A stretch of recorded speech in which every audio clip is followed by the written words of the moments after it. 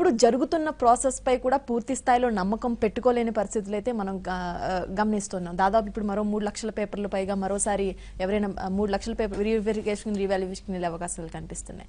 So ప్రతిపక్షాలు నిర్దిష్టంగా చేయాలంటే ఏం చేయాలి?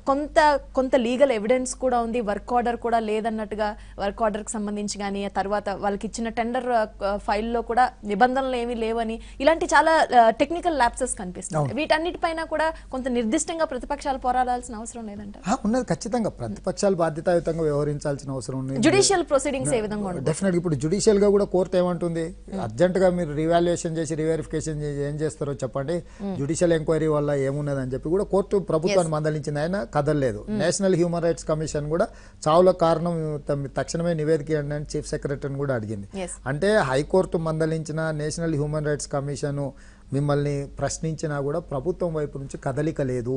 ఇక్కడ మేము అడిగేది ప్రతిపక్షంగా ఎవరమైనా లేకపోతే ప్రజా సంఘాలైనా అడుగుతున్నది ఒకటే, 9,70,000 మంది విద్యార్థులకు సంబంధించిన భవిష్యత్తు ఒక చిన్న ప్రైవేటు సంస్థకు అనుభవం లేని సంస్థ చేతిలో పెట్టడం ద్వారా వీళ్ళందరి భవిష్యత్తు గందరగోళం అయిపోయింది. 23 మంది ఆత్మహత్యలు చేసుకున్నారు, లక్షల మంది రోడ్ ఎక్కిండ్రు.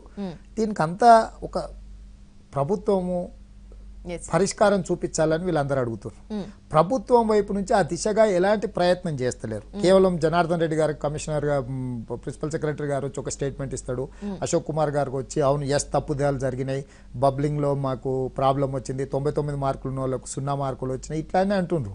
మరి అందరూ తప్పులు జరిగినాయి అంటున్నారు. 3 మెన్ కమిటీ నివేదిక ఇచ్చిన తర్వాత నిర్దిష్టమైన చర్యలు తీసుకోవడం ద్వారా విద్యార్థులకు వాళ్ళ తల్లిదండ్రులకు ఎందుకు ప్రభుత్వం భరోసా కల్పించడం లేదు? నెంబర్ 1.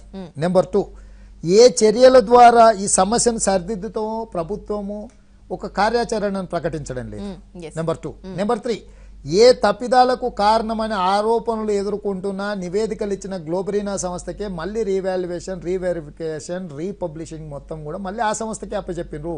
అంటే అసలు మెయిన్ ఇష్యూయే సమస్యనే ఆ సంస్థ దగ్గర ఉంది.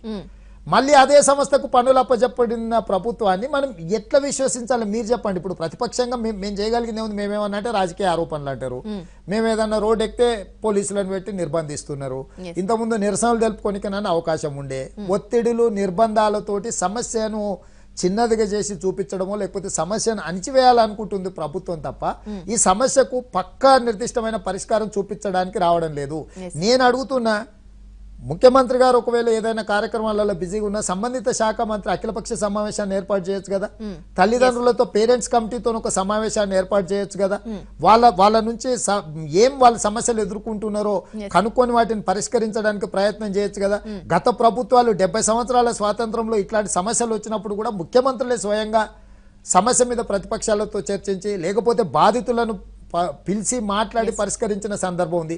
ఎందుకు తెలంగాణలో ప్రభుత్వం ఆ దిశగా అడుగులు వేయడం లేదు?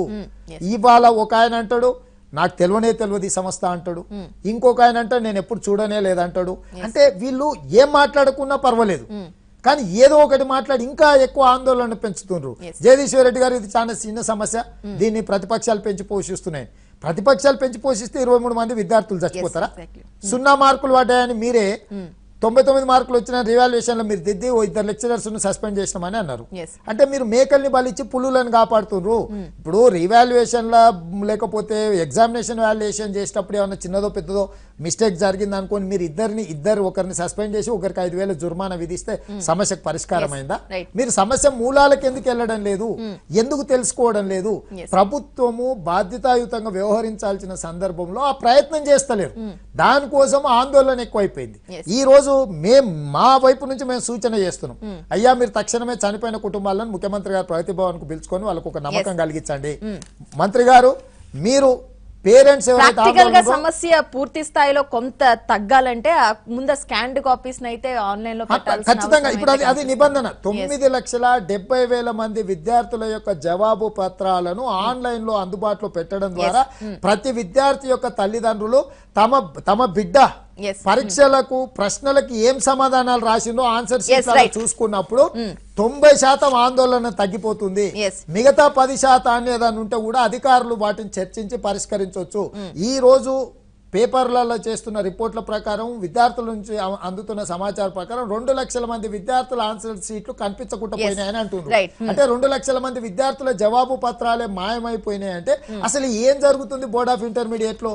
దీనికి కారణం నేను అనుకుంటున్నది ఏంటంటే ఫెయిల్ అయ్యే విద్యార్థులకు 90% పైగా మార్కులు వేసిండ్రు కాబట్టి రీవాల్యుయేషన్ పేరు మీదను ఆన్లైన్ వెరిఫికేషన్ కి అందుబాటులో పెడితే అర్హత అంటే పాస్ కాని విద్యార్థులకు 90% పైగా మార్కులు వేసిండ్రు కాబట్టి ఇది బయటపడుతుందని చెప్పి మొత్తం ఆన్సర్ షీట్లే మాయం చేసిండ్రు. సో అంటే ఇట్లాంటి విషయాలు ఎన్నో ఉన్నాయి. దీని మీద కాకినాడ జేఎన్టీయూ కాడ నుంచి మొదలు పెడితే ఎంసెట్ తర్వాత board of intermediate magnetic Infotech and Globarena సంస్థ మీద పూర్తి స్థాయిలో కాంప్రహెన్సివ్ గా విచారణ జరగాలి. అప్పుడే ఈ అన్నిటి ప్రశ్నలకు సమాధానం దొరుకుతుంది.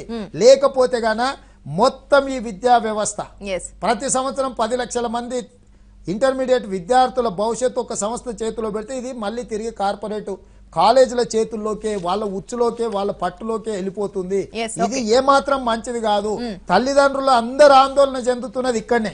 మా పిల్లగాడు చదువుకున్న చదువు, మా పిల్లగాడు రాసిన పరీక్ష మా పిల్లగాంది కాకుండా పోయింది. 365 రోజులు కష్టపడి చదువుకొని రాసిన పరీక్ష వాడు 0 మార్కులు వేస్తాడో 100 మార్కులు వేస్తాడో ఏం చేస్తాడో తెలియని పరిస్థితిలో తల్లిదండ్రులు ఆందోళనలో ఉన్నారు. కాబట్టి ఇవాళ ప్రభుత్వము తక్షణమే పారదర్శకంగా విచారణకు ఆదేశించాలి. సంబంధిత సంస్థల మీద క్రిమినల్ కేసులు పెట్టాలి. సంబంధిత వ్యక్తులను అరెస్టు చేయాలి. అదే విధంగా గత 20 సంవత్సరాలుగా పరీక్షల వ్యవహారాన్ని నిర్వహించిన సెంటర్ ఫర్ గుడ్ గవర్నెన్స్ ను పూర్తి స్థాయిలో చర్యలు తీసుకోవాల్సిన అవసరం ఉంది. థ్యాంక్ యూ రేవంత్ రెడ్డి గారు, థ్యాంక్ యూ వెరీ మచ్. మొత్తానికి ఇప్పటికైనా పారదర్శకత కనిపించాలంటే విద్యార్థులందరి స్కాన్ కాపీస్ వారికి అందుబాటులో ఉంచే ప్రయత్నం చేయాలి. అప్పుడు ఇప్పుడు జరుగుతున్న ప్రక్రియపై కొంత నమ్మకం వచ్చే అవకాశం కనిపిస్తుంది. అన్నిటికన్నా మించి బోర్డ్ ఆఫ్ ఇంటర్మీడియట్ లో కావచ్చు, గ్లోబరీనా సంస్థపై కావచ్చు పూర్తి స్థాయి విచారణ జరగాల్సిన అవసరం అయితే కనిపిస్తుంది. ఇది వాటి న్యూస్ లో ప్రత్యేక చర్చ. ఇంట్రెస్టింగ్ న్యూస్ అప్డేట్స్ కొనసాగుతూనే ఉంటాయి. చూస్తూనే ఉండండి ABN ఆంధ్రజ్యోతి రిపోర్ట్.